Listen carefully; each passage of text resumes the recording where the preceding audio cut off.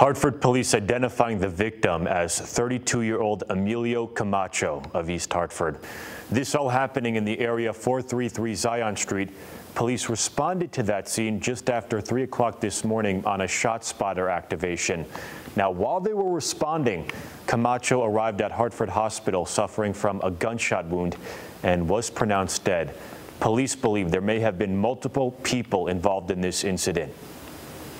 It appeared that there may have been a small gathering on the side of the, there were some alcohol containers, so I don't know how many people were present. We do believe that there was more than just the victim and the suspect. Police also telling us they believe the shots were fired most likely from a passing vehicle. The investigation is still ongoing. Anybody with information is asked to contact Hartford Police.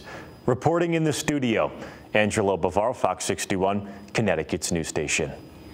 Angelo.